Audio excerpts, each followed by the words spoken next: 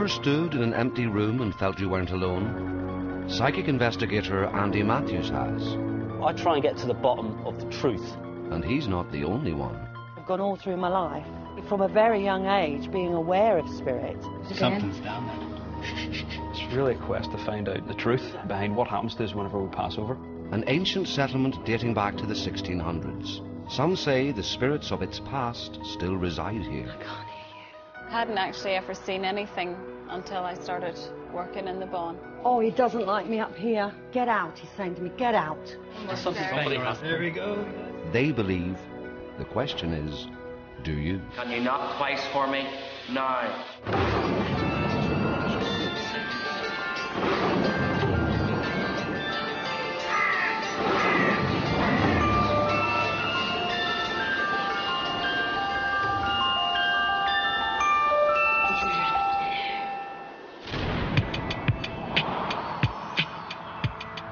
Psychic investigator Andy Matthews is on his way to what's reputed to be the oldest haunted house in County Derry. I'm an evidence gatherer, so I'll collate and collect whatever evidence I can get through myself, through Marion, our medium, through our investigation team. I think Northern Ireland is probably one of the most haunted places in the world. It's got a magical mystery about it, you know, the myths and legends. It's just dripping with history. And I was really surprised, actually, how open to the paranormal the people are here. Because when you come across something that you don't fully understand, your natural reaction is to find an alternative explanation for it. Oh, that was me. It happens.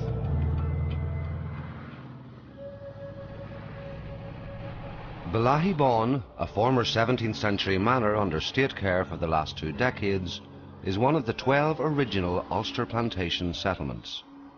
It comes from 2 Irish words, bow, meaning cow, and dun, meaning fort. And basically it functioned as a fortified courtyard, somewhere you could retreat in times of warfare. With many of its original features still intact, the building is steeped in history. Some say the ghosts of Bellaghy's past still resonate in the walls. Andy is inclined to believe them. It's a bit like a jigsaw puzzle, this place. It's loads of different buildings just added on. And with all the renovation work that's been going on over the years, you know, I wouldn't really be that surprised if it's disturbed certain energies within the building. So, yeah, we could be in for an interesting time here. Cara Stewart has lived beside the Bawn all her life. She's not the only member of her family to have sensed something unusual here. We're doing a spring clean of the Bawn for an event that was taking place later in the week. My sister was in the round tower room. She just heard little court shoes coming behind her on the wooden floor. She actually just lifted her bits and bobs, flew down the stairs. So it's you feel as though it was a woman, obviously, because of the shoes? Because of the shoes, yeah. Deep down, I'm a bit of a scaredy cat, but I hadn't actually ever seen anything until I started working in the Bawn. I definitely believe that there's a presence in the Bawn, probably more than one. The office where Ivan Minnis used to work has been deserted for 2 years now. I'd be the education officer based here at the Bawn. It's in what's known as the Wee House, a former 19th century nursery with a reputation that's far from innocent.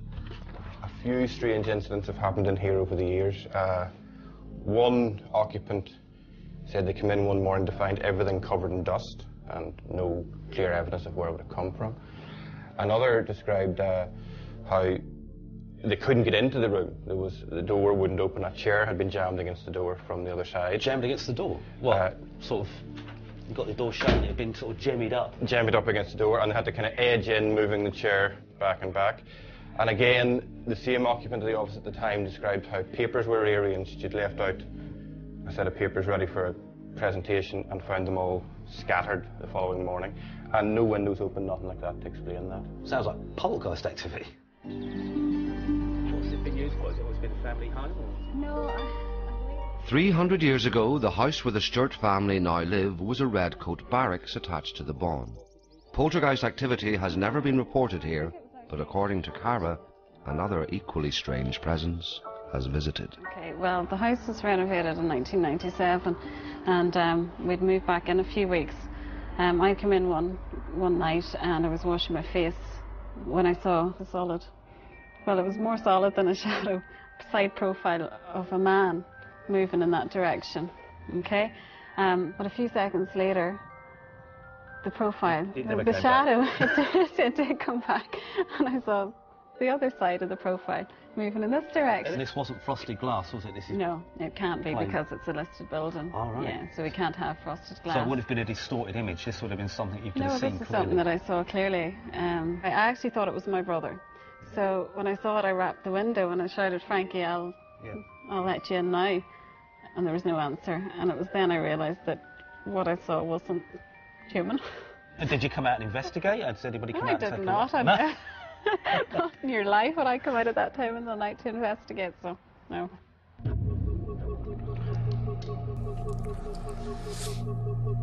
In the hope of contacting at least one of the Bawn's many reported ghosts, Andy heads straight for the oldest part of the building, the tower room. Now, I had a kind of a feeling that there was somebody here when I walked in. As I looked to my left, I got a fleeting kind of image of a colourful dress just wafting past in my peripheral vision out the corner of my eye. I'm not saying it was a ghost. It could have been a trick of the light. It could have been light coming in from the window. But it didn't startle me. It made me jump back. So that's when I decided to take centre of the floor and sit there with the dowsing rods. Do you wish to talk to me? When you're doing paranormal investigations, it's very easy to take the scientific angle all the time, you know, plug something in and switch it on. I prefer sometimes to try the more human approach, and that's just simply ask. You know, and with the dowsing rods, or divining rods, or whatever you want to call them, it's not conclusive proof of spiritual contact in any way, shape or form, but it is an interesting device. The rods themselves are just a brass rod, as you can see, with a plastic handle which turns. So it's very, very difficult, as you can see me here, trying to get them to cross. But it's I'm not sure how it works really, but it's... give me a yes. There you go. Is there anybody here in this room? And talk to me.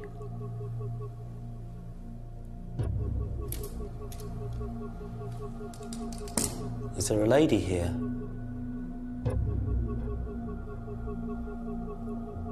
Are you a child? Whoa. There was some kind of energy or electromagnetic pull that was making them spin at that speed, and as they were doing that, I could feel the charges, or like an electrical charge, like a static, going through my body, and also there was a great temperature drop on my back, and then suddenly it stopped. It was as if the lady of the house came in and took the children out, just took them away. So that's when I decided to record the experiment on my digital voice recorder. Can you talk into this and tell me your name? Is your name Peter? Patrick?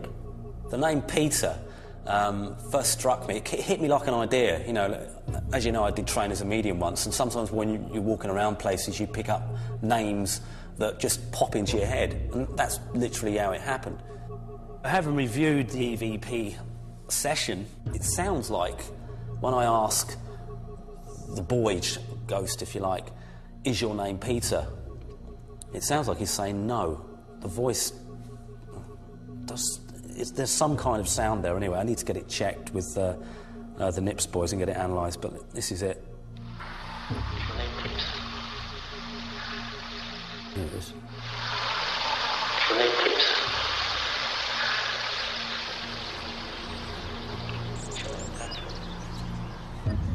The house is a 400-year history, so there's obviously going to have been children here over the years. The Hill family, we know, had close to 30 children, of which I think 22 survived.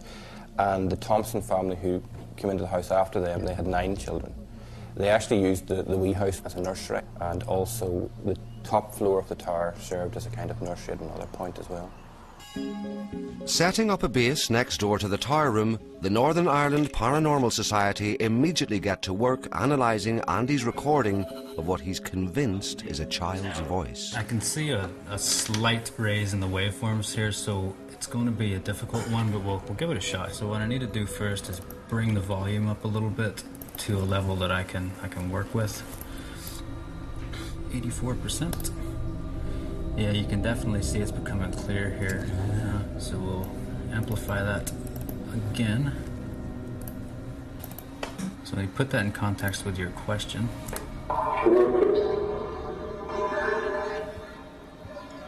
Sounds like something else. Doesn't sound like no, does it? Well, I think you were right the first time. I think it is no. A little bit more noise out of it.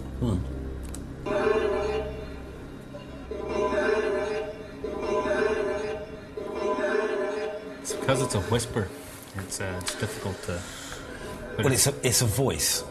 It's definitely something there. And it's definitely in response to your question. I mean, I still think it sounds like no. It's maybe a little child's voice, even. Let's have a look at the next one. Are you here? Are you here? Are you here? Somebody's definitely there saying they're not here. No. Are you here? Again. Are you here? Are you here? Are you here? Well, at least they gave us something, even if it was a no. The message, if it is one, could indicate a refusal to talk. Fortunately, in this investigation, Andy's not the only one asking questions.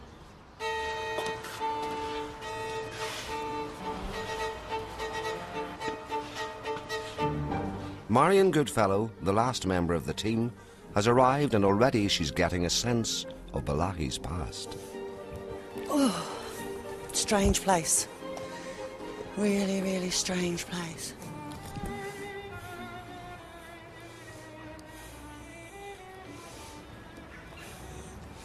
I can smell smoke, flames, the stench of smoke and burning. Whether there was a catastrophe here or somewhere close by, I don't know.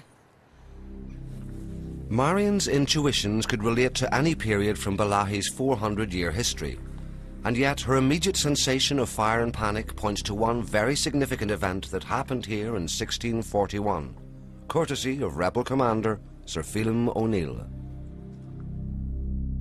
When the rebellion broke out, the rebels came here. Apparently there was about 200 horsemen and soldiers surrounded the castle, and a few days later the rebels burnt the town and burnt the castle, and the poor settlers had to flee.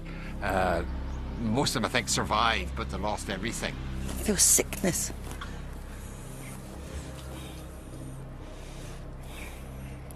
Maybe at some time in its life it was a home to the sick, like a hospital of some kind. Although, strictly speaking, it was never a hospital, medical operations were carried out at the Bawn by one Dr. Thompson, who lived here with his family in the early part of the 20th century. Dr. Thompson was a great man locally, saved many lives, and there are many anecdotes told about his doctoring skills and his eccentricity at times when surgery was needed. The operations were carried out in one of the front rooms of the castle, but to supply light, the surgeon's car and the doctor's car, it's only two cars in the locality, were parked right up against the window and the lights left on. Oh, it feels a bit better in here. Lovely place. Old.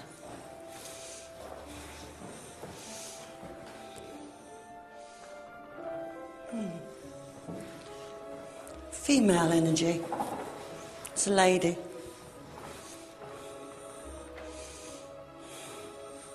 I've got a really gentle soul here. Really gentle. She was here when the fire was here. Before then. She feels like she's been here forever. She's got such a lovely face. Grey hair pulled back. A few odd strands over her face.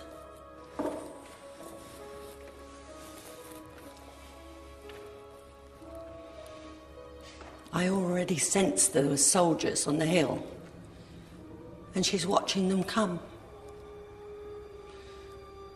Coming down the hill. She's got such sad memories, but happy ones too. There's no chance we'd ever get her to go anywhere else.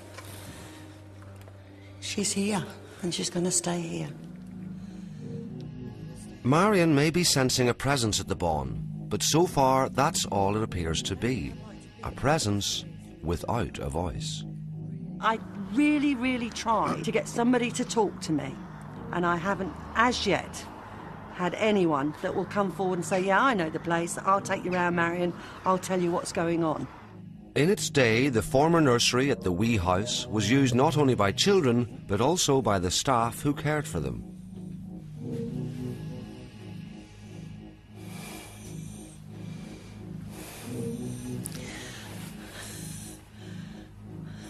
I've got a soldier here.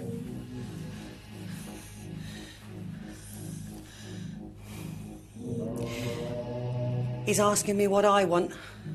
I'm saying I don't want anything, I'm just having a look.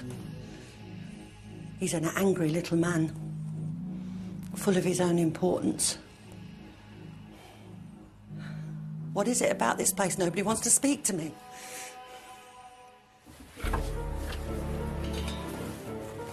Oh, he doesn't like me up here. He really doesn't like. Get out, he's saying to me, get out. I'm not supposed to be up here at all. So I'm going. He said to me, don't you go upstairs, don't go up there. And I thought, to hell with it, I'm going up there. We're having trouble in this place. Things are not coming forward to me.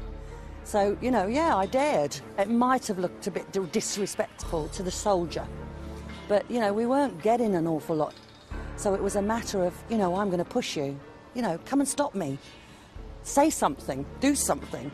You know, I'm desperate here. At one time there would have been lots of books, papers. Strange. Yet it's been lived in. There's a family feeling here.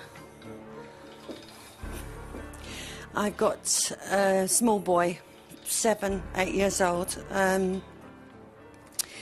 He seems to be hiding here, hiding up here. The little boy keeps coming closer and then going back. He's so unsure of himself, so afraid. Did you live here?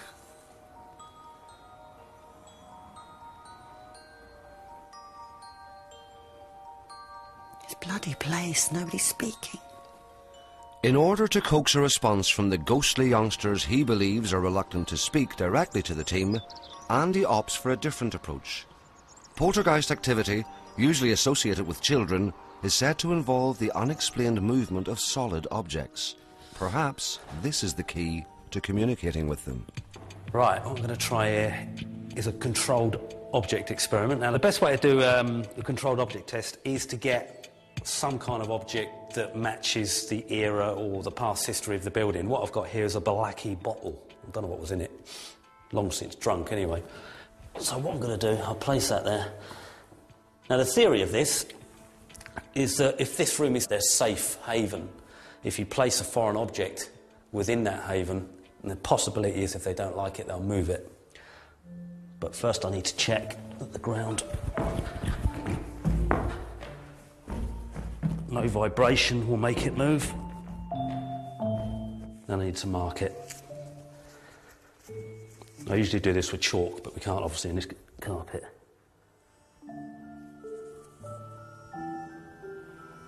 There we go. OK, the plan is we're going to leave that here overnight with all these cameras trained on it, and then we'll look at the footage in the morning. If it moves, we've got something that's quite amazing. If it doesn't, well, at least we tried it.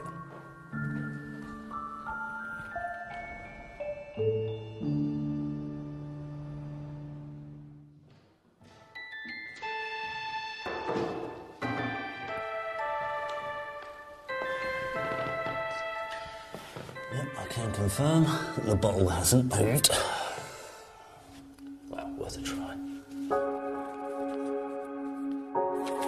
With no new leads, Andy turns to the archives in search of details that might help the paranormal team trigger a response, particularly the names of those who would have spent their childhood at Bellaghy Bawn.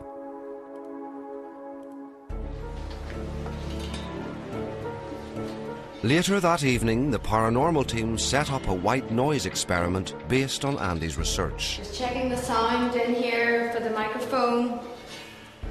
I can hear you, that's fine. Is that good yet? That's fine, brilliant. Basically what white noise is a series of 20,000 tones being played at one time. I turn the volume up there, would you? Now, the theory is spirits don't have a voice box, so they're supposed to be able to manipulate frequencies. So what we're trying to do is give them that possibility. After the experiment, we are taking a series of photographs. The reason why we're doing that, because if there is spirits are trying to communicate and they are leaving messages, they may be in the room. So we would like to try and capture an image as well. When I finish the experiment, I'll turn the white noise off, and that's your cue to go. Okay?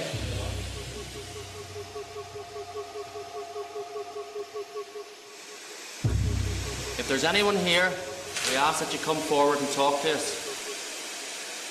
Is there any members of the Thompson family or the Hill family who wish to come forward? And if you have anything to say, please say it. Please leave us a message. We'd very much love to talk to you. Basically, we turn the lights off because it may show up some light anomalies. We know that a lot of these light anomalies are dust and insects and flakes of skin, but there's some that we do find quite interesting. So we find if the lights are knocked off, we may capture these a lot more. Calling out to Minnie, Marion, Susan. We hope that the spirits are on the other side. They're listening to us. Maybe if they hear their name being mentioned or someone that they're closely associated with, then hopefully we can draw them a bit closer to communicate with us. Susan, if you're here, can you please knock twice now? Can you knock twice for me now?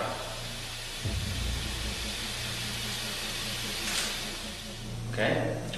Have we enough? Okay, yeah, no, good stuff. We'll get Mark to analyse that a bit later on.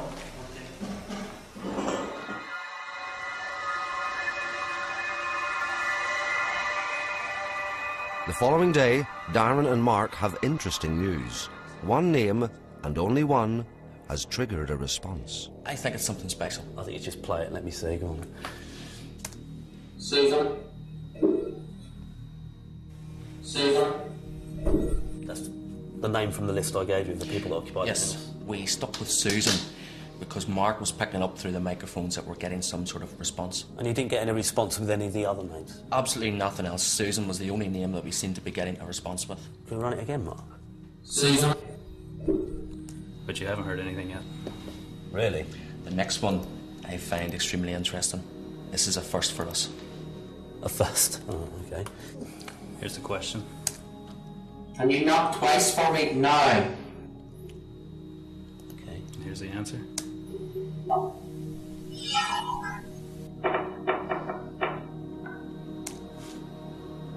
Right, okay. Are you sure, you know, you want your feet could tap in or something?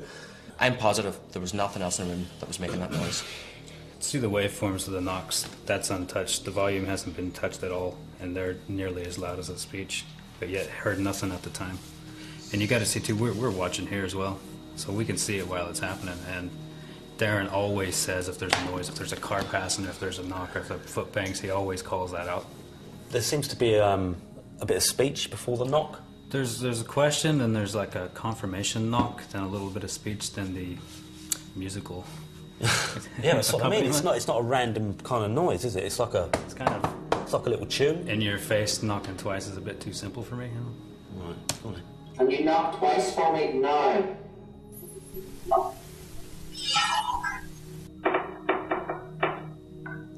Sounds like somebody knocking on the door. Yeah. And it sounds like it's saying, look, or... Do you know what I picked up? What? This sounds crazy. I think it sounds like you're a hooker. I didn't quite hear that. Can you knock twice for me now?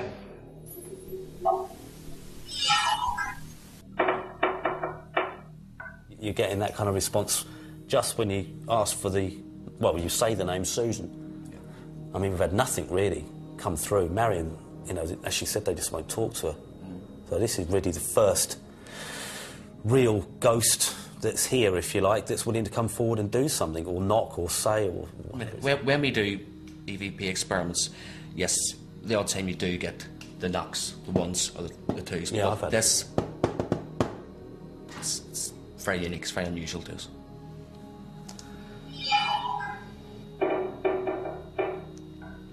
The name Susan that Andy found in the Bellaghy archives is that of a cook who worked for the descendants of Dr. Thompson.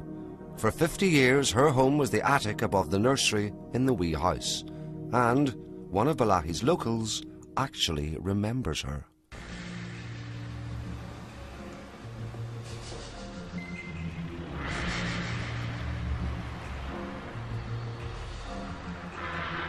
We're looking for information on a cook that was at the Bawn. Yes. Her name was Susan Hurl. Susan Hull. I knew her as Wee Susan always. That's whatever they called her. Wee Susan, so she Wee was... Susan, aye. She lived on the Bawn someplace, but what room in it, don't ask me. But I definitely know she stayed there. She was like part of the family all the days. And did she have any children at all? No. She never married? I never knew nobody belonging to her. Can you describe what she looked like? Just a small person, not too big, very tidy. Kept very tidy. She was just a wee backward kind of a woman. Backward, you know. Didn't make any money, people. And did you actually ever meet her? I never was speaking to her that I mind of, but I saw her hundreds of times. Hundreds of times. I suppose back then, with it being a village, everybody knew each other, didn't they? They did. We were aired in that state, you see. We were aired up there. Do you believe in all this? Do you believe in ghosts? No. Couldn't scare me. No. They're just stories to you? They're just stories to me. You couldn't scare me. Well, that was amazing. I mean, to actually find somebody who can tell you firsthand about the history that I'm researching up at Bellaghy Bawn. That's incredible. This guy's 66 years as a butcher, and he actually remembers Susan, the cook, at Bellaghy Bawn. Fascinating experience. Brilliant. Bellaghy has been slow to give up its secrets. While Marion and Andy both claim to have sensed something of its presence, neither one has managed to make contact. I mean, there's plenty of spirits that you've picked up on, but no information. What happened? I don't know. The lady, certainly, that I picked up in the tower was definitely not the Susan. You know, she was from that earlier time. So, you know, she was here when the soldiers came, she was here when the fire... So, you know, we've got two different energies here. But what about the energies that are here, Marion? I mean, in other places we've moved some on. Do you think they need help, or are they quite happy enough to be here? No, not at all. They're quite happy here. There is no way that, you know, we should do anything other than leave them in peace. So in this case, it's best really left alone? Absolutely. Leave them in peace. Yeah. I think I'll agree on that one. Andy and Marion believe that the walls of Bellaghy Bawn still resonate with the spirits of the past, even if those spirits remain silent. The question is, do you? And the final programme is next Wednesday night at the same time, 10:45. Big box on offer next night on BBC One Northern Ireland, but at what price? The movie connections of a local hero.